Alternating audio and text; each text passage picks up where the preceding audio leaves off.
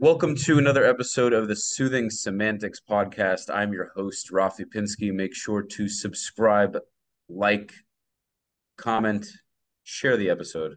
And without further ado, we have William O'Donnell on the podcast. You can follow him on william.odo on Instagram. He is a Long Island real estate agent, investor, and pretty cool dude from what I see on Instagram. We haven't met yet, but he's also a mutual friend of Alon Avgi, who's quite an interesting and well-known real estate investor in the Long Island area, who's just now building a hotel. I don't know if you saw that. Yeah, yeah, Pretty it's pretty wild, cool dude. stuff. Pretty wild stuff, man. Dude's not even 30 yet. Amazing. Cool stuff, man. Indeed. So William, thank you for coming on the show. Great to Yeah. have you. Thanks for putting it together, man. Absolutely, dude. So give us a little bit. I have a couple of solid questions for you. First off, how did you initially get into real estate as an agent, and what were you doing prior? Yeah, so I was doing a bunch of jobs before I got into real estate. I thought I wanted to become a psychologist. Everybody in high school would come up to me with their problems, and I thought I was pretty good at listening and giving them advice. So I said, you know what? This is what I'm going to do for a career. I'm going to become a psychologist and talk to people. So I said, I'm going to go to college. I went to a local community college. I didn't have much money, so financial aid offered me X amount of dollars, and that was able to cover the community college tuition. So I said, let me go to this college. I started going to Suffolk Community College, and while I was going there, a little after high school, my parents they had separated, and so my father was the head of the household. And where we lived in an apartment building at the time. Two bedroom was around $2,200, which was a lot of money at that time. This was 2015-ish. And my mother, she worked, but she probably made $1,500 a month. So we obviously couldn't afford that after my father left. So we either had to get kicked out or leave the apartment. But the issue is we had nowhere to go. Four kids, single mom, not much of an income, no vehicles, no assets. So my mother had a friend in church that had a home. She had a high ranch, and this high ranch had a one-car garage. They were actually going through a foreclosure, but they offered that space to us. So we knew that we could go there, but be on a clock because the sheriff would come and evict us all eventually. So that's where we ended up going. We lived in that garage for about 2 years, no heat, slept on the floor, the five of us. And then my older brother, he went off to college. So it became four of us, three kids, my mom. And that's all where it started. I started going to college when I lived there. It was So very wait, tough. I so this worked. was a garage. This garage had no separations. You were all in just one open space. Is that what I'm It understanding? Right. It had a separation for kind of like a bedroom, so it was finished. It was a finished space, but it was the size of a one-car garage. So Wow. that's where we're living. And we're living with mice, we're living with roaches. The property was very neglected. And so, we would have to sleep in three layers plus a coat. So that's where I learned really to just hate the cold. I had this hate for cold weather because of that. I remember going to high school one day and giving my notebook to the math teacher, and she looked at me and she said, "Why is your notebook so cold?" And I looked at her, I said, "I don't have any heat." And I could see her the teardrop forming in her eye. It was very unfortunate. And so I'm going to college. I'm working three jobs while I'm going to college. So I'm a landscaper, I'm a lifeguard, and I'm working at a place called Bubba's Burrito Bar. So I'm delivering burritos. And while I'm delivering burritos, I actually had gotten my license at this point. I got my real estate license. I read a book called Rich Dad Poor Dad. And as soon as I read that book, I said, man, I got to get into real estate. I got to get into real estate because if I could make money without working, it spoke about passive income. If I could get some passive income, even if it's $50 a month, so I could have dinner with my family on, you know, based off of that passive income, that would be a home run to me. So I said, let me get my license while I'm going to college, while I'm working those jobs. And that's what I did. So while I was delivering burritos, I would hand out my cards. I would ask every person I'd deliver food to, hey, have you thought about selling your home? And they'd look at me like I had two heads. Like, what do you mean? And I'd say, I'm actually a licensed agent. Here's my card. If you ever think about it, give me a call. And that's how I started my business. I'd then quit delivering burritos. And what I did was, while I was a lifeguard, while I was going to college, and while I was doing landscaping on the side, I had a goal of knocking on 100 doors a day. So that's how I built my business, knocking on doors. And then I merged cold calling into that. So that's how I got into the business at 19 years old. Wow. Wow, that's a lot, man. Yeah, And I relate to you a lot more because I also grew up in a, coming from a poor household. So it's really always nice to talk to someone who grew up in a tough environment and was able to completely switch it around because I saw based on one of your reels, you mentioned that 5 years ago you had nothing. that's right. And that's not a long time ago. That's what No, I mean, there's this saying I heard a few years ago, and it said we tend to overestimate what we can do in a year, but we underestimate what we could do in five. And so I would have never imagined that I would be even where I am now, 5, 6 years ago. Uh, If you told me, I would have looked at you and thought you were crazy. it's really amazing, man. Yeah, it's wow. That's a powerful story, dude. I just I grew up in a basement in New York living with my grandmother, So we also during the winter time I had to put plastic on my windows. I had to kind of tape the plastic against the wall. It was this insulation plastic that I found at I think ShopRite in New York or whatever. And that's what I had, and I had to use an extra space heater. We had heat, but my bedroom, all the cold would come through during the summertime. The heat would come through. Most of the time we couldn't really afford air conditioning, so I just used fans most of my childhood. And then once I started working, I had a little bit of extra money to kind of put towards the bill. But it was well, we didn't get evicted, but it was pretty basic stuff, you know. Wow, yeah. So That New yeah, man, I York hear you. weather, man. Huh? That New York weather. Yeah, I'm surprised you still live there considering how much you had to deal with it. Yeah, yeah. Well, I did move to Florida. I moved to Florida in 2021. We moved to Fort Okay. Lauderdale. We came back. What happened? Well, we got a condo on Federal Highway right on the border of Fort Lauderdale and Pompano Beach. Uh-huh. And my wife and I, we moved in December 26th, the day after Christmas. We drove down from New York, moved everything in our two cars, and we're having a great time. And then January January 6th, we went on vacation at in Dominican Republic. And while we're there, my wife takes a pregnancy test. This is when we found out she was pregnant with our first daughter. So we said, you know what? After a month of coming home, I'd see my wife throwing up, upset, emotional roller coaster, no friends, family support down in Florida, emotional support in Florida. We said, you know what? I was flipping this house I live in now. And I said, hey, why don't we move into this house? We're going to surprise my mom January 29th coming up with the news. We're going to come up to New York, give her the news that my wife's pregnant. And at the same time, I brought my wife here to come look at this house. And, it's a 5 bed, 3 bath, 3,000 square feet. It's got everything we need and or could want. And after she saw it, she said, "Yeah, you know what? I want to be closer to family. I need the help. This is our first baby. Her whole family's in Colombia. So, my mom, my sister, my brothers are here, my grandmother's here. So that's just what happened. So you just okay. So because you didn't really have the support, you just went back to the cold. Yeah, I didn't want to see my wife Yeah.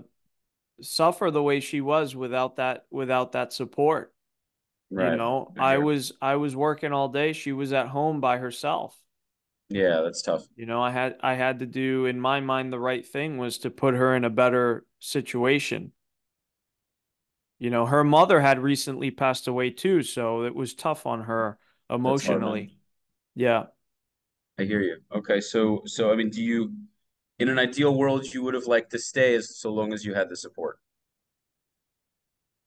Probably. Probably, maybe looking back now, I mean, a lot more potential, at least in my eyes, here in New York. Business potential, opportunity, more potential for, increased income just because of the network and business that I've built here in New York. Hmm. So, I mean, that had a lot to do with it too. You know, I was starting from scratch in Florida.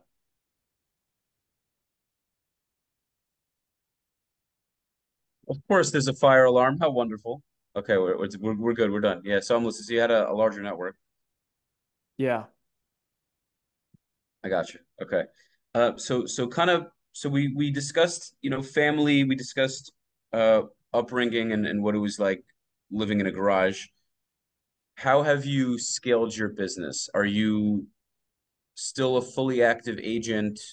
Because that's what it seems like. Do you have how many people are working for you at this point? Kind of give us a scoop of how things have gone in the last 5 years, where you are now. Yeah, so today I run and manage a couple of different businesses. I have a flipping business. So we manage construction crews, go in, buy properties, we fix the properties up, and then we sell them for a profit. That's one business, is the flipping business. Last year we profited from that business probably around $300,000. Then we have the sales business. The sales business does around the same, around 300 in three to 350 in gross commission incomes. We have virtual assistants when it comes to the sales. So we have admins that do a lot of paperwork for us. We have a team of callers that go ahead and cold call. They get us listing leads, or they get us leads to go ahead and flip, kind of like the cash offer Those are deal. those are all out of sorry, those are all out of the country, right? I'm assuming the Those are all Philippines out of and the wherever. country. Yep, those are all out of the country virtual support. Yep. Right. A colleague of mine tried that. He said it wasn't really getting him anywhere. How many guys do you have calling for residential leads? No, aside from flips, how many guys do you have on a daily basis doing that? Residential leads. Well, I would combine the two because these people are calling people with a very simple script. Would you consider selling for the right price? Some of those are retail, some of those are distressed sellers. Hmm. So, we probably have a team of four people that are making calls right now. I've hired a consultant. This consultant has helped me build this business. He owns the call center, and the benefit of that is he trains these people. They barely have any accents. They're very well trained with objection scripts, and it's been great. It's been great. And they're calling how many hours a day and how many Nine to days a week? five. They're calling full time.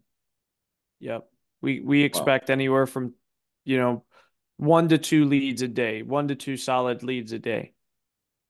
Wow. And these leads are converting. You're getting sales from these leads. I mean, it sounds like a silly question, but it's awesome. Oh yeah, we could expect, anywhere from 3 to 4 listings a month from the system, and at least, one solid wholesale or flip deal a month. Wow. And how much do you think this is costing you a month for all these guys? This is costing anywhere between $3,000 to $4,000 a month. Well worth the money. Well Yeah. worth the money. I hear you. Okay. Yeah, no, from the one friend that did it, it didn't, maybe he wasn't doing it enough at scale, or maybe he just didn't have the right scripts. It seemed like he was pretty new to it and didn't really give it that much time. Yeah, I It- mean, it- listen, if you try to reinvent the wheel and do things yourself, the likelihood of you hitting the nail on the head are it's slim to none. Whereas if you just go ahead and take what somebody else has implemented that has had proven success and just implement it in your business, then, it's like a GPS. You plug in the address, it's going to take you to the destination. So this guy had a proven track record. I hired this guy. He plugged whatever he had into my business, and it's taking me right to that same destination. That's awesome, man. That's awesome. Because I make calls at least 5 days a week, and that's where I've gotten most of my business. I'm about 3.5 years in. So, not brand new, but also not 10 years in. But that's, I really focus on listings. I make my calls all the time. I'm getting better. I'm learning new things, but I'm a comfortable cold caller.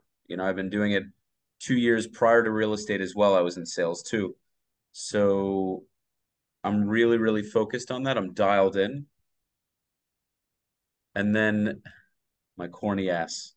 And then, I'd like to do this. I'm also hearing about all this AI that's going on in terms of virtual assistants or cold calling. I don't know how good it is because if you can tell it's AI, that definitely doesn't sound promising, but I'm sure that's eventually going to be very, very solid. And it'll probably be even more affordable and you can just have it going all the time. Mm. So, I mean, and there's just so much you can do with it. Imagine you're calling to, say in Florida, you have a lot of people from Colombia or people from, Venezuela, Argentina, Chile, Peru, any of these countries, they have property, or Brazil, they have property in Miami. And if they're currently living in their countries, you can call them, say the hours are different and you want to call them and you would normally be sleeping, you can have AI give them a call and say, hey, we know you have a property in this city. Are you interested in selling? Do you want to buy something? I'm kind of just thinking outside the box here, but that's pretty awesome. Yeah. So I'm looking to learn more about it. Actually just called somebody yesterday, and he was telling me that he has a friend that's really revolutionizing something AI related in that regard to make calls. So I'm gonna keep talking to him and see what he can do. So on the investment space, have you kind of, now that you have the calls automated, have you shifted over much more so to the investment side in terms of flipping and wholesaling? Is that more of your bread and butter now? That's what I'm focusing more on now. I'm Okay, focusing more on acquiring properties, flipping those properties. I see much more potential for me to grow my income on that end of things, and I'm also creating inventory by doing that. And the product here sells incredibly quickly. So, if I could bring inventory to the market, I know it's going to sell. If I could get that inventory, that product at a really good price and create that equity, I know I'm going to do very well. We just closed on a flip this week, actually. That brought us more than $100,000 in profit. We closed on a flip about a month and a half ago. That was about a $200,000 profit. And, you know, wow, uh, we don't have to deal with the sellers that are unrealistic. A lot of sellers may be unrealistic and, you do everything for them and then they don't appreciate it. And so I went through a lot of that being an agent, and it's like, you know what? I'm going to call the shots. I know what deal I should be taking. I know how I want to do things, and I'm in control, you know? for sure. So how did you? Okay, so look, give me the rundown on these two flips. The one where you took 100K profit, and the one where you took a 200K profit. Give us like a little rundown on how you sourced it. What kind of house it was, what the construction looked like, cost wise, and a little bit of a synopsis on how you went ahead and did it. So both of those deals were referrals through having relationships either with agents or bankers in the area. They referred the deal to me. So we have purchased the property. Both properties on average cost about a $70,000 rehab. And after I'm in the industry now 7 years. So, I've made the contacts. I've gone to Home Depot, browsed around. I know what the materials cost. I know what the labor costs. So I have an idea of what things should cost. Is And Home I Depot just the most fun part of it, by the way? Because I don't know why I feel like it is. Well, it could be a little annoying. I could sometimes be impatient. And so when you have to go pick up materials and you don't know where they are, you could spend an hour in Home Depot just searching for a couple of items. So I guess if you're not purposefully going there, because your time could be better used at dollar productive activities, if you're not purposefully going there for a job and you're just kind of browsing around looking at stuff, then yeah, that could be fun. But if you're there to go buy materials when you could have somebody that makes, $200, $250, $300 a day, go do that instead, and you focus on something because you make that in an hour, you Right. know, your time is better spent elsewhere. Oh yeah, I'm assuming, I mean, if you're still doing it, you're probably going to be hiring someone to go and do that for you, do the Home Depot work for you, throw everything in the truck Oh and yeah, whatnot. exactly. That could be a big waste of time. For sure. For sure. I'll see big investors still doing it, and it kind of gives me that Gary Vaynerchuk garage sale energy, where I think some people kind of just like to live in their older selves, and they'll do some of that work. This is just my feeling. Sometimes they'll do that older work just to remember where they came from. And so they'll do these kind of menial tasks that they don't have to do. They could easily outsource. So that was just kind of what I was wondering. Yeah, nothing wrong with that. Listen, I have a client, he's probably worth, 15, $20 million. And he's 70 now. And he does everything himself. And I think to myself, that is probably one of the dumbest things you can do unless well, it depends on why you're doing it. If you're doing it because you're retired and you want something to do and you actually enjoy doing it, go do it. But if you're doing it to save a couple of bucks, I think it's one of the dumbest things that you can do because you're not going to scale that way. If you don't have leverage, 100%. you're not going to scale.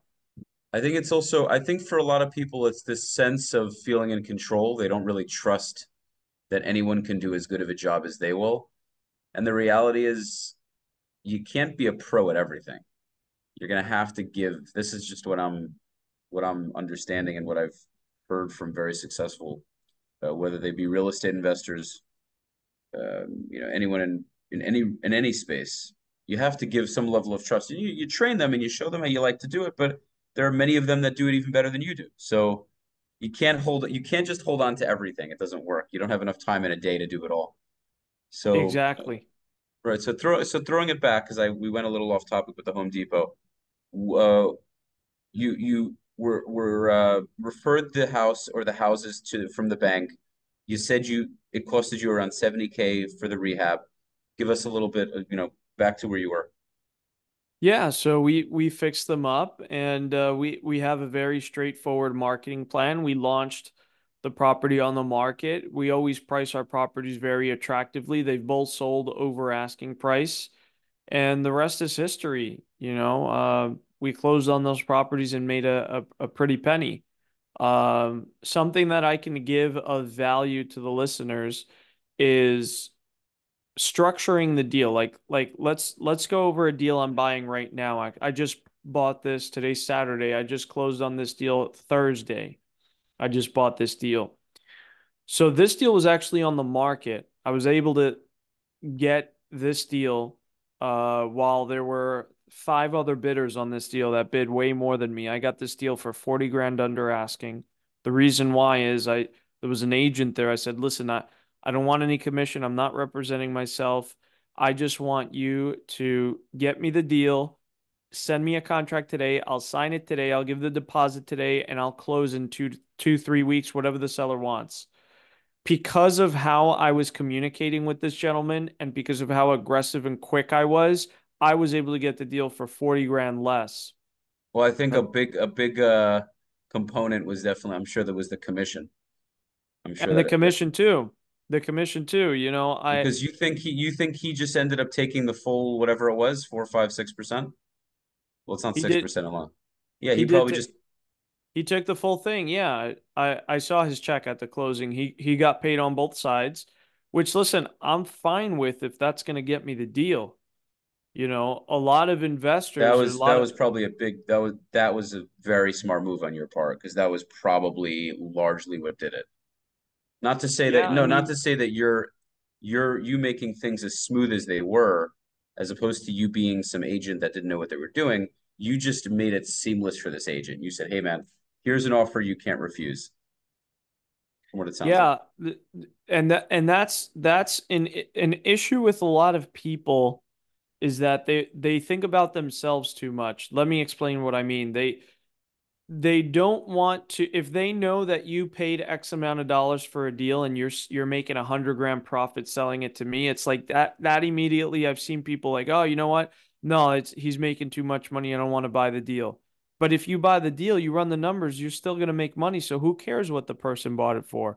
Mhm. Or if an agent brings me a deal, I will list it back with them at a full commission, 5, 6%, 10% if you want, as long as I make the numbers make sense. As long as the numbers make sense, I'm willing to do the deal. But a lot of, and I've dealt with this as an agent. I've So had you'll give investors, you'll give the initial listing agent your listing, even though you're a realtor yourself. You don't want to deal with the yes, listing.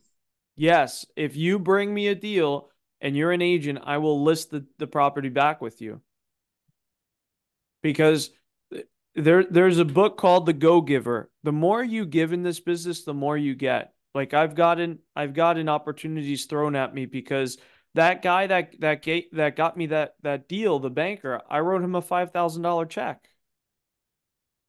You know, I didn't have to do that. I mailed him a $5,000 check. Do you think he's going to want to bring me another deal? Of course. And people don't think about that. They're just, you know what? I'm going to thank you, do their thing. They just think about today, but they don't think about tomorrow. So it's all about relationships and how much value can you give out because it's only going to come back multiplied. Right. Right. So Yeah. yeah, It's super valuable. yeah. So this deal, so I bought this deal for 310, and I'm gonna explain how I'm actually flipping this property with absolutely no money, and I'm gonna make 100 grand on this deal. I'm not using any of my money at all. Okay. So I bought this deal for 310 and I'm going to spend about $60,000 rehabbing this property. I just sold like 3 months ago the same exact property with a one car garage. The one I just bought has a two-car garage. And it needed work, the one I sold for 525. So I know I could get 550 for this deal. So I'm in it for, let's say, 310 plus 60 grand rehab plus closing costs. Let's just say I'm in it for 400 grand. There's $150,000 of meat on the bone. So the way I bought this deal was I have a list of people. Anytime I sell a property, I know my sellers are getting they're getting proceeds from the sale. I always ask them, what are you going to do with that money? I'm paying double digit returns on anybody that lends me money. So I have a list of people that are willing to lend me money. Maybe it's 50 grand, maybe it's 100 grand. So this deal at 310, I go to a hard money lender, which up here we get pretty good terms. I think you could get the same terms in Florida where they want 10% down for you to buy this property. So you need $31,000 to buy this property at 310. So what I do is I go to somebody on my list. This guy that gave me the money happened to be my landscaper. I know he has money, so I'd ask him like, "Hey, would you lend me 50 grand at 10% interest?" So he lent me the 50 grand. I used that 50 grand to buy the property. Let's say I needed $40,000, 31,000, 10% down plus another $9,000 in closing costs, let's say. So now I used his 50,000, 40 of his 50 to buy the property. Now I got $10,000 left, which is going to help me pay that towards repairs or just pay that towards interest payments on the hard money loan.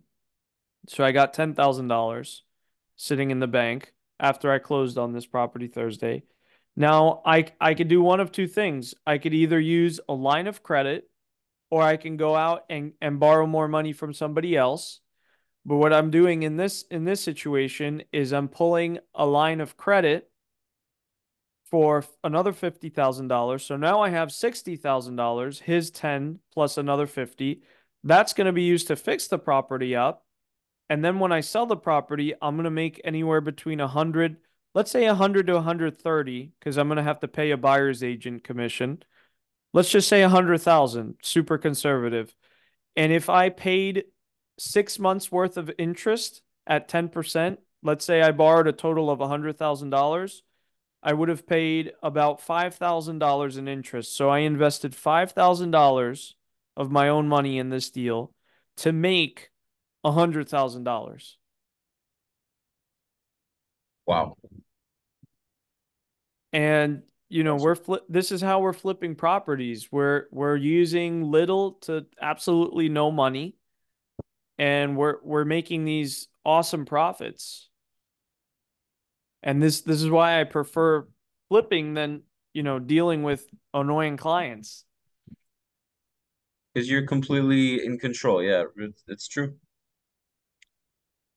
It's true. Yeah, there's pros and cons. There really are pros and cons to all of it. If you're selling enormously expensive real estate properties and you're doing it like water and you're getting a ton of them, I know agents down here who are making 10 million over $10 million a year selling real estate. It's extremely far and few between, right? I mean, they're at the absolute, you know, cream of the crop of real estate agents, but you know, they're making some of these agents are making over $1 million a month selling real estate. So that's there aren't many real estate investors even doing that. There are definitely plenty of them that are, but you know, it's just I guess it's nice to have both. Are you eventually going to completely leave the sales part, or do you like to still have your hand in that and maybe have people under you who?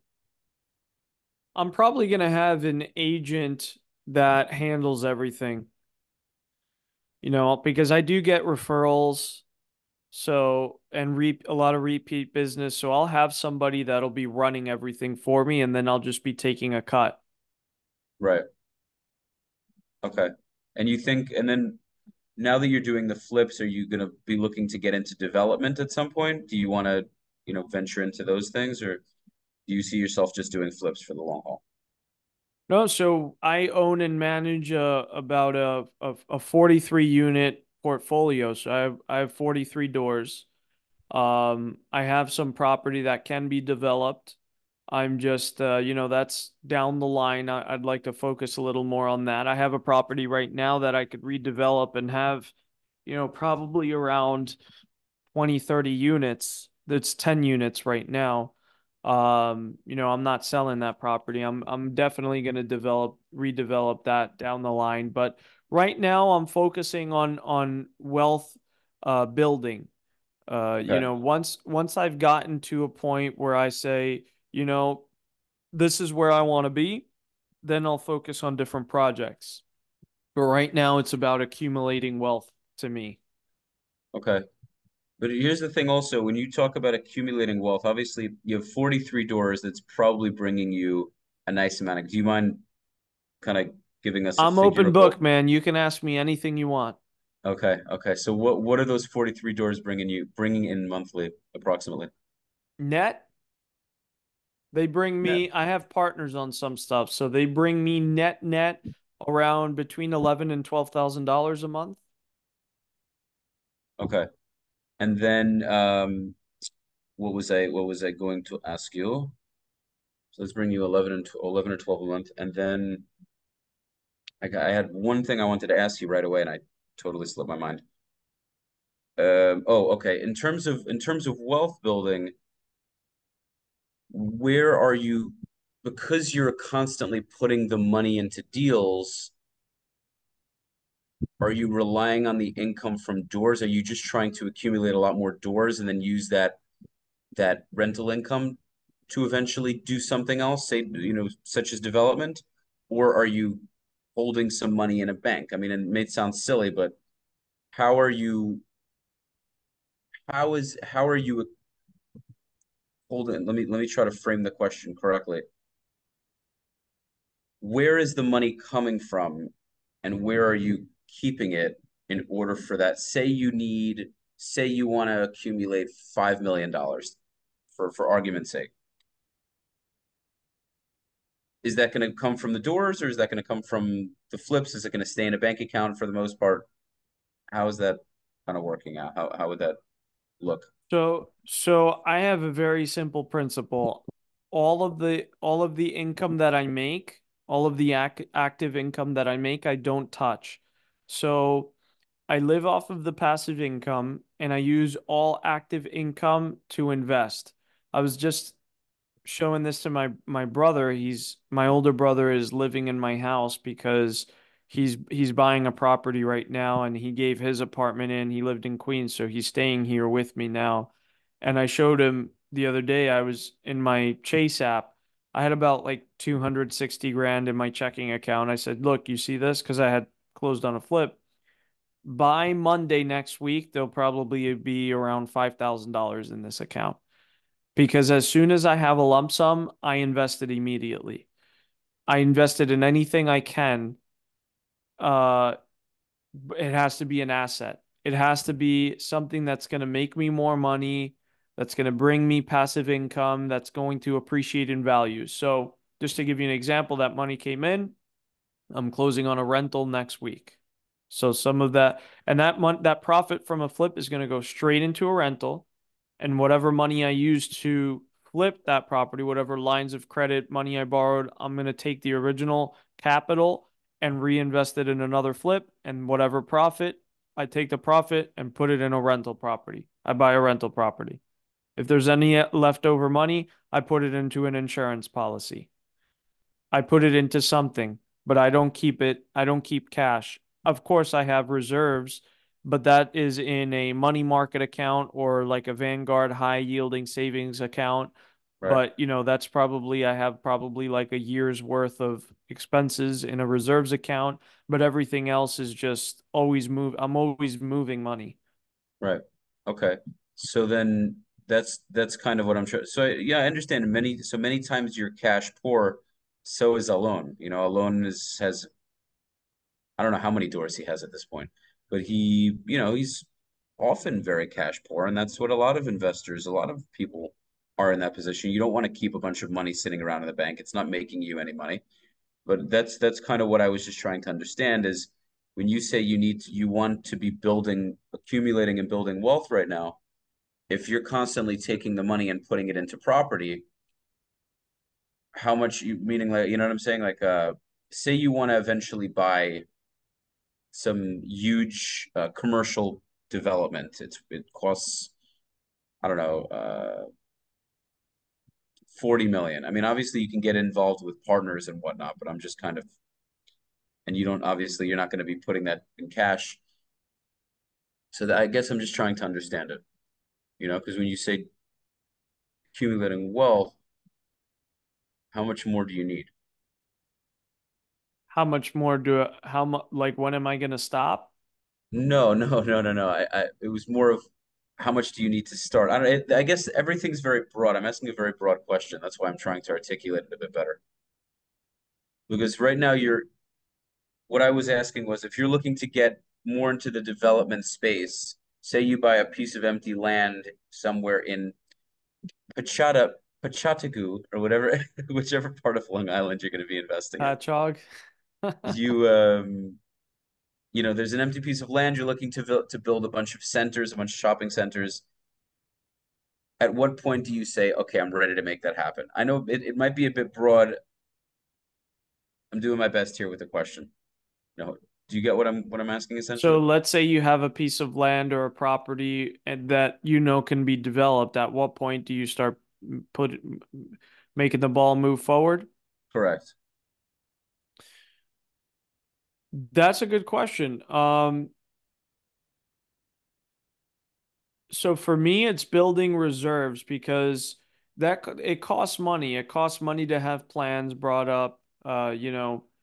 I think it's going to cost anywhere around $50,000 to have plans, permits pulled, Get a place shovel ready is going to be around $50,000 in my opinion, based off of what I have heard. And so $50,000 plus holding a property for a certain amount of time until things get shovel ready. So let's say you have to hold the property for a year, and your mortgage is 10 grand a month. So that's $120,000, 120 plus 50. And then you have to get financing to build that new development. So what do those numbers look like? And are they going to start charging you once the place is built, or are they going to start charging you once you're ready to build because you need the money to pay the contractors? And what are those holding costs going to look like? So it's figuring out what those holding costs are going to look like. And then are you prepared? Do you have that cash set aside to take on the project? And I haven't even calculated what it's going to be for me to develop the piece of property that I have. It could be 200 grand, it could be 500 grand. I just don't want to even go there yet because I want to accumulate more properties.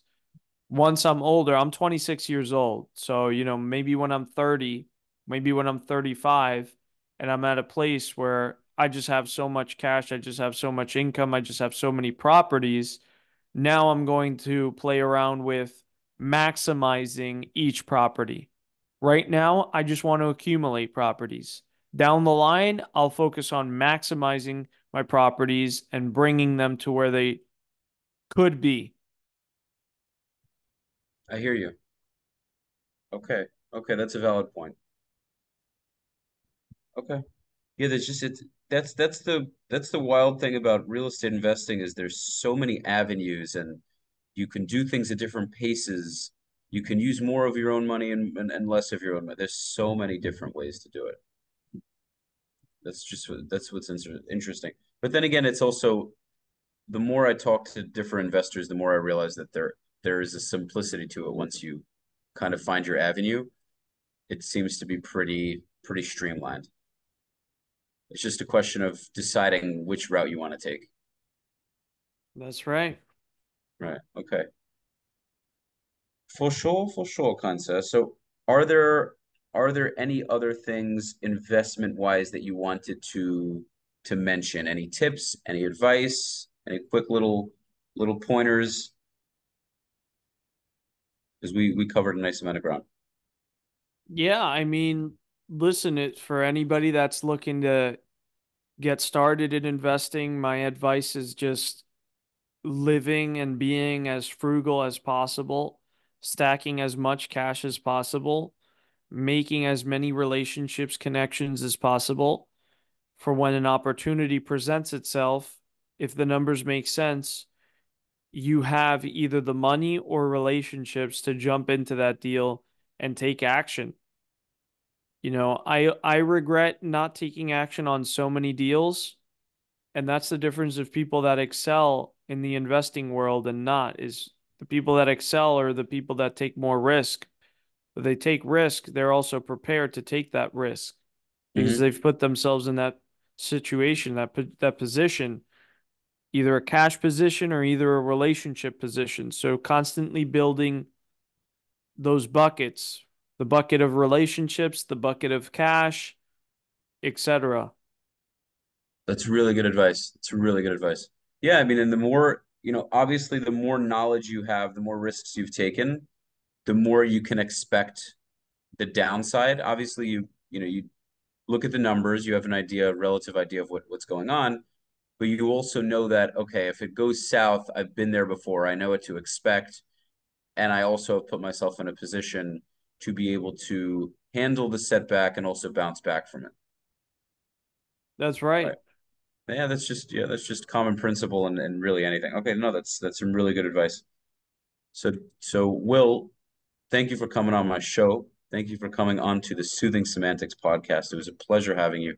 I learned a lot from you. You're an inspiration. So I am really looking forward to getting into the investment space myself.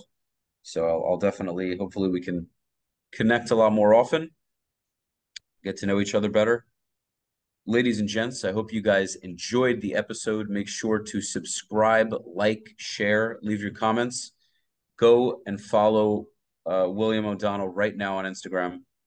That's at William.odo on Instagram. He has a YouTube channel as well, so make sure to check it out. And you could always reach out to him for any of your real estate needs in whatever capacity, whether that be sales or investment. So, dude, thank you so much. I look forward to getting to know you.